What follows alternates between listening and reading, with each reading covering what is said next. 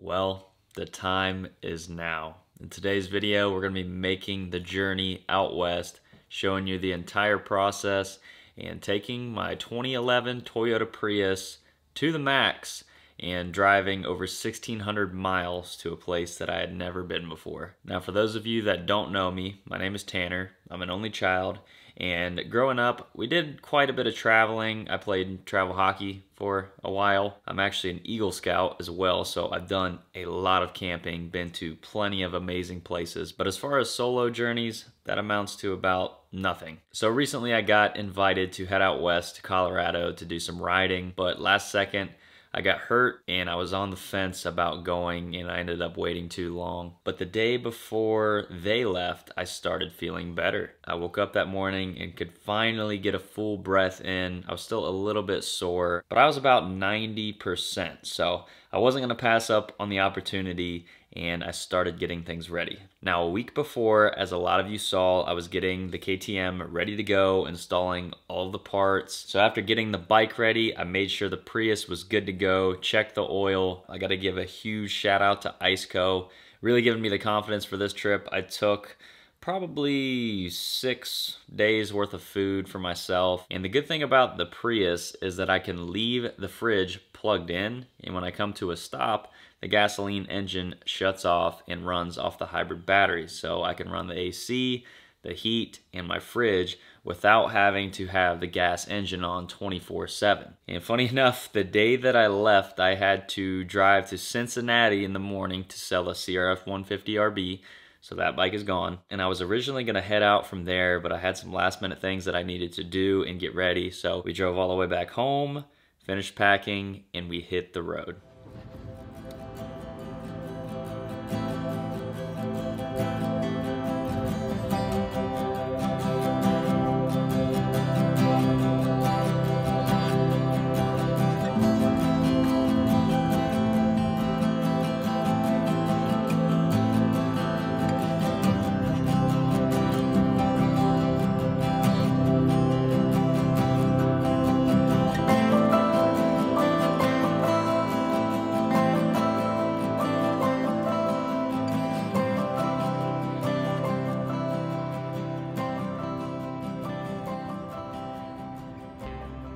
So I drove up until about 2 in the morning, and I finally decided to pull over and call it a night. Looking back, I probably could have made the trip in one length, but it just wasn't necessary, and it's not safe to drive when you're tired like that. So I pulled over. The first spot that I went to was a hotel parking lot that ended up being a little bit busier than expected. It was right out of St. Louis. There's a strip club not too far from there, and I had some stragglers walking through the parking lot, checking out the KTM. Thankfully, I did have it chained up, but I just didn't feel comfortable, and I knew I wouldn't get a good night's sleep. So I got back on the freeway and ended up just pulling over to rest stop, which is what I should have done to begin with.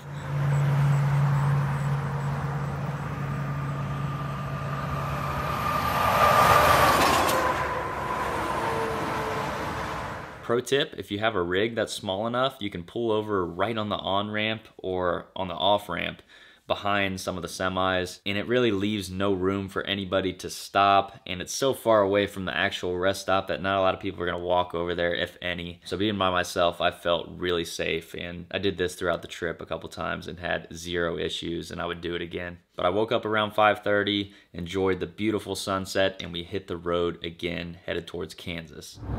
453 miles on this one stretch of road. Got about 10 hours to go. Flying through Kansas right now. I am avoiding all of the toll roads, so I've got to see some of the beautiful countryside, and I do not regret it. I would definitely do that again rather than having to stop and pay for the tolls. I know it's a little bit faster. It was like 1 hour faster, so I'll save the money and enjoy no traffic in the countryside.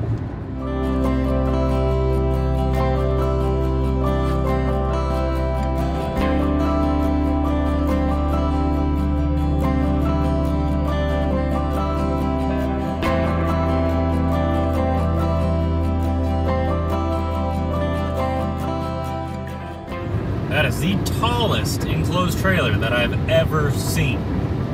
What the hell is in that? That is massive. It must be like a double-decker. nice rig.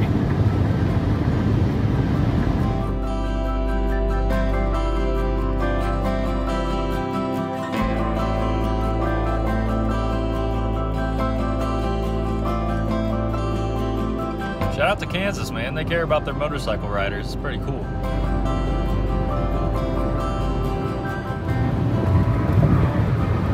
Here we are. Woo! Let's go, man. I am pumped.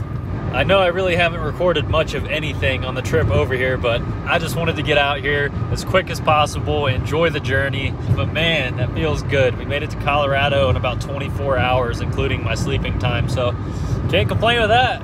But the funniest part about this is I've literally told nobody that I'm going out here. Apart from my family, literally nobody else at home knows. And of course the guys out here have no idea. And I really don't even know where to go. I have a general location, so I'm gonna try to find them without saying anything. It's pretty doubtful. I'm used to smaller campgrounds in Ohio, and I'm kind of guessing that this is gonna be a bigger area.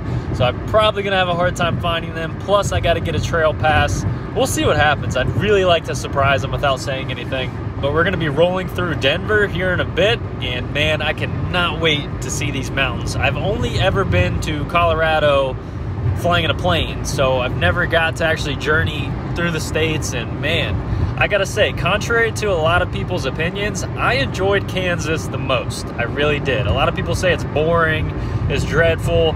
I just like putting the cruise control on, kicking back, relax. Route 70 through Kansas is super smooth. I managed to avoid all the tolls, so I didn't have to spend a dime other than fuel to get out here. And man, we've only filled up 3 times so far. It's right around $50, so you cannot beat that, man. I'm so happy with everything, and I'm not gonna say anything yet until we get here, but regardless, the Tesla's doing great, and I love this rig. So I'm not really sure when you start seeing the mountains pop up because it's still really flat out here, but I will bring out the camera when I do.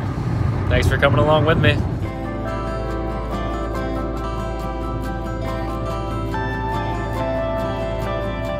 I did not realize how many wind farms were out there. It's crazy. Look at these clouds too. Beautiful day to be traveling. I'm gonna be stopping in Colorado Springs on the way through to pick up a trail pass, and then I probably have another 2 hours at least from there, but let's get this done.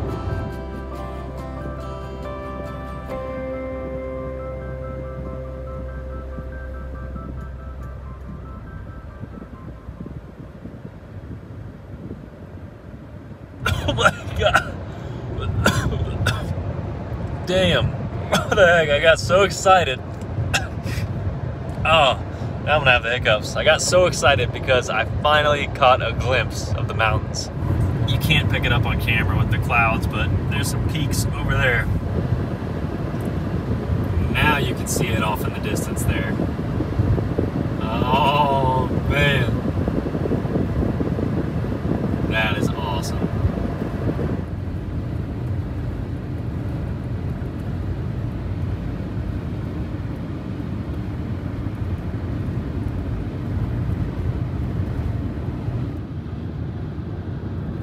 Turn left onto Hodgen Road. Look at that, you can actually see the rain up there on the mountains. That is nuts. We are here, man, Colorado Springs. Man, this is absolutely beautiful driving down into this valley. A lot of nice houses over here. It's a gorgeous place. Headed to Bass Pro right now. So far, the Prius was doing absolutely amazing. I couldn't ask for a smoother ride. For those of you that are wondering about towing with it, I've had 0 issues. I've towed a 4-wheeler with it. Probably the most weight was just 2 bikes, another person, and gear loaded down. It does more than I would ever need for a riding trip. The only downside, obviously, is you can't stand up in it, which for a longer trip was not the most enjoyable, but you can get by, and my purpose is to get to the locations and get outside of the vehicle. Like, I feel like with a lot of the RVs, the campers and the vans, you can wind up just staying inside of the vehicle. And with the Prius, you pretty much have to get outside of the vehicle to stretch out and enjoy yourself. So I like that aspect of it. But for a more long-term solution, it's probably not it. I know people that live in them full time, so more power to them. Would I want to do it long-term? Me personally, probably not, especially if you add another person and a dog. It's a little tight, but for a solo trip, it's more than doable, and I was plenty comfortable, especially compared to those that were sleeping in tents. But we haven't made it to the mountains yet, so who knows what's gonna happen.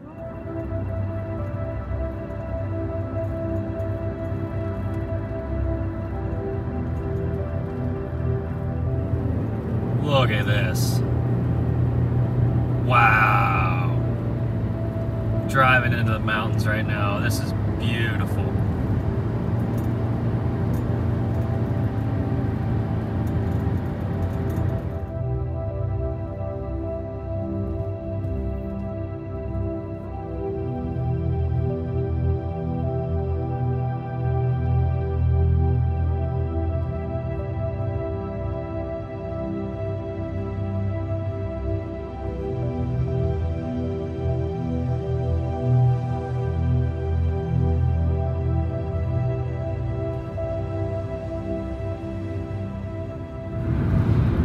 This is the most beautiful landscape that I've witnessed in person.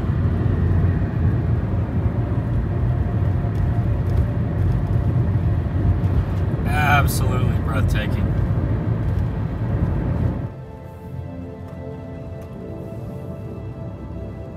Look at this. Wow.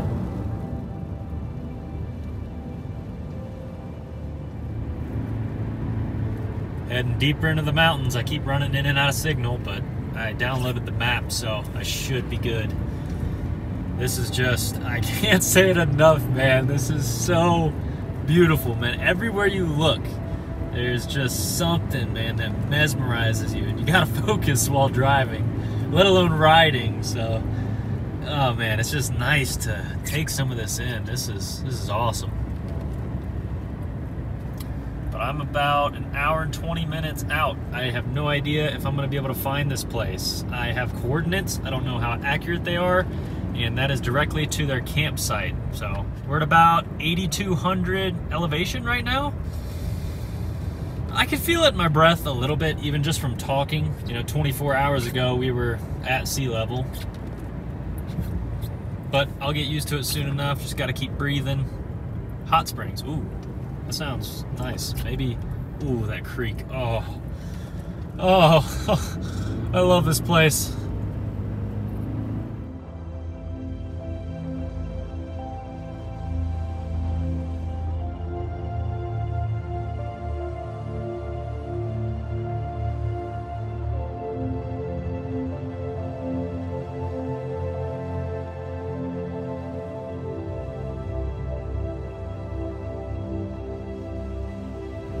I see some snow up there.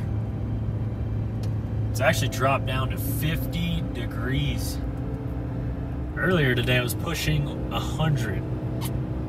We are climbing, steady climbing. The Tesla's doing good. I'm able to maintain the speed limit, which is only like 35.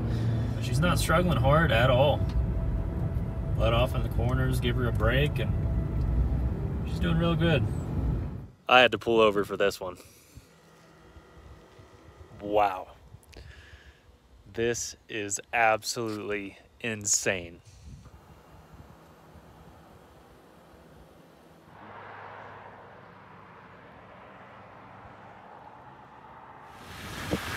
Hey, Jeremy!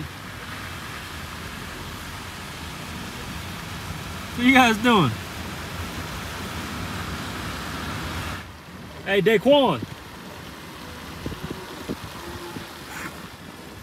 What are you guys doing?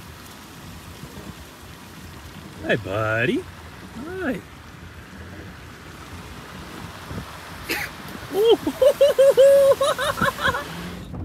And we got one in the middle of the road up here. Hey, Tyrese, get out the way. It's like they're licking salt off the roads almost. Come on, bud. Come on, bud. I know some of you are probably like wondering why I'm freaking out so much, but I just really have an appreciation for life, and it's just different when you're in complete control of whatever you want to do, whatever destination. It's just the ultimate feeling of freedom. But the drive through that mountain pass was absolutely beautiful outside of Colorado Springs. But I only had the coordinates and this picture to go by as far as where they were camped out at. And believe it or not, I actually found them. So we're coming up on Taylor Park Reservoir right here, which is supposed to be in the area that we're staying. This is a lot bigger than I thought it was gonna be. This lake is huge. But we're taking a left up here at this road, and I don't know when the going's gonna start to get rough. I know there's gonna be some dirt and gravel roads, so let's do this. Well, we made it to a dirt road, and I think I'm actually going to find them, guys. So I don't want to say it too soon, but I think we did it. Got about half a mile left on the dirt road. Oh my God, my ball joints. Oh man, I'm ready to get a good night's sleep and do some riding, man. Let's go. I pulled up, they saw the Ohio plate, and we're like, what the heck are you doing here? So it worked out in the end. I found the campsite. Overall, I couldn't have asked for a better journey. Thank you all for coming along with me. I was extremely ecstatic that the Prius made it with 0 issues. Not only did it make it, but it got me there comfortably, and the dirt road gave me no issues. But I won't spoil too much of the rest of the trip. You're gonna have to stay tuned. So subscribe if you're new. Consider turning those notifications on so you get notified every time that I post a video. My schedule is Monday, Wednesday, and Friday at 7 p.m. Eastern Standard Time with a live stream on Sunday. But I hope you all enjoyed the journey. Thanks for coming along with me. And until Wednesday's video, I'll see you then.